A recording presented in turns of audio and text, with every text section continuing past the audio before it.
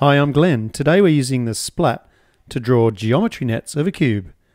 I'm going to show you two ways to draw a net of a cube, but I bet you could come up with lots on your own. Let's get started. There's 3 steps for drawing a cube using the Splat. 1, 2, and the far edges, 3. Great. Now I'm looking at 2 points. I'm using this edge of the Splat to extend a line out. Notice I keep the Splat straight up and down when doing most of the drawing. That means I'm drawing isometric lines. You could think about it now as having folded one side of the box down flat. If I draw a line there, imagine looking inside the box. I've shaded one side. Okay, back to the cube. I'm now going to fold out one more side of the cube. Did you notice that all of the drawing we're doing today uses one of just 3 lines? The left splat, the right splat, or vertical. Now we've folded down 2 sides. Let's have a go at the back. It could be tricky because we're not going to get to see all of the sides. Some of it's hidden behind the cube. Same with the other side. Could you work out how to draw it? Awesome. Now, how about the top? It can't get left behind. It has to be attached to something. When that side folds down, it's going to take the top with it into that position. Now I'm drawing the top still attached to the side when the side's folded down. So it's coming straight up in the air. The last step is to fold down the top.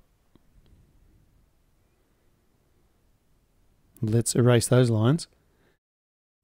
Here, part of the cube that we started with has been shaded. Now I've removed the cube and I'm tidying up the drawing using a ruler. Can we draw a net in a different pattern? Sure can. Let's get started by drawing the base. We know it's going to be a square base. Boom, we've got that one drawn. Now the next one. Where will it connect to? Where will that line be? I'm going to choose that one to extend. So using the splat angles, the isometric angles, I've now drawn my second square. Now I'm continuing in exactly the same way up the page until I have 4 squares long.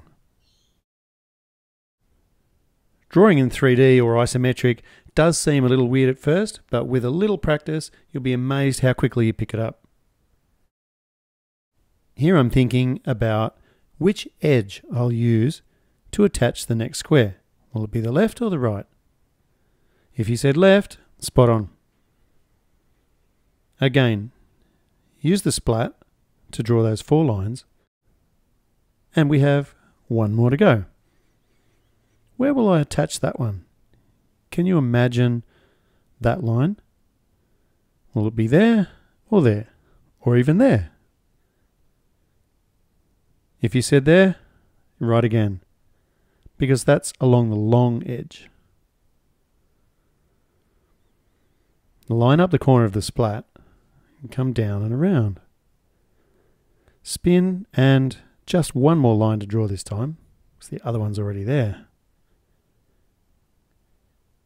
This is where we use the ruler to tidy up the outline.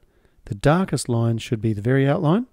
The fold lines are thin. These dashed lines show how the path of travel if this cube were lifted straight up in the air. Thank you so much for joining in, and I hope you got something out of it and that you practiced drawing some nets. Maths is fun. Bye now.